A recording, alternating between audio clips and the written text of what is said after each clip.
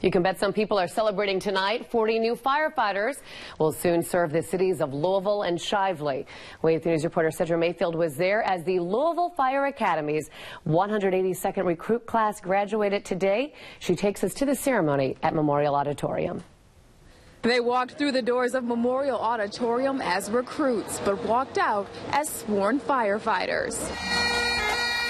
It's a moment more than 6 months in the making. Got to see my family walking in. One that Donovan Sims has been counting down to for 27 weeks. Welcome to the graduation ceremony of the 182nd recruit class from the Louisville Fire Training Academy. A journey that began last September with 2,300 applicants vying for just over 40 positions. The recruits that persevered, you truly are the best of the best, rewarded Friday.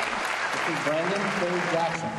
With their badges, diplomas, and sworn oaths. Discharge the duties of the office of firefighter. Recruit Tyler W. Hines. The special occasion, a tradition for some. My dad was a firefighter, my brother's a firefighter, and myself for 23 years. To see him carry it on, it's fantastic. A ceremony of firsts for others. This graduating recruit class is one of the most diverse in our history, including 3 female recruits, which hasn't happened since my recruit class in 1984.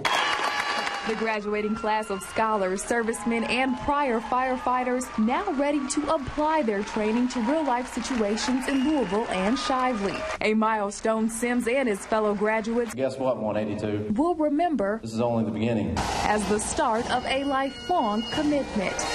Walking out, it's just a different chapter of my life. I'm ready to succeed and excel at that and see where the next 25 plus years take me. The new firefighters will report for duty at their newly assigned companies starting Sunday. In Louisville, Cedra Mayfield, WAVE 3 News.